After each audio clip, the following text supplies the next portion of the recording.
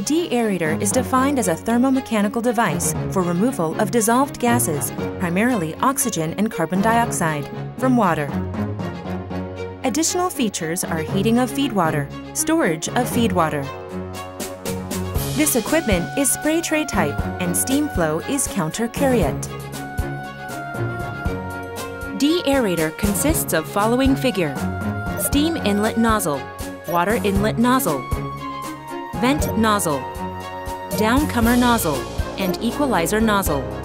Water inside of deaerator flows tub, distributor, tray in order. Water is sprayed through spray valve.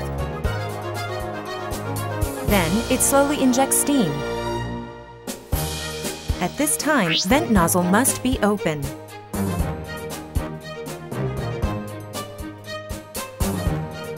Steam is supplied until the deaerator reaches the operating pressure. In the deaerator section, condensate water and steam meet and separate the gas state of carbon dioxide and oxygen dissolved in the water. Let the gas out through vent nozzle. Condensate water goes through spray valve, tub, distributor, and tray in sequence, while exchanging heat and increase until saturation temperature. This deaerator spray valve type can exchange it outside. The guarantee value of dissolved oxygen is 0.005 through 0.007 ppm. Deaerator made by PowerHX is best performance at all times, and there's hardly any trouble.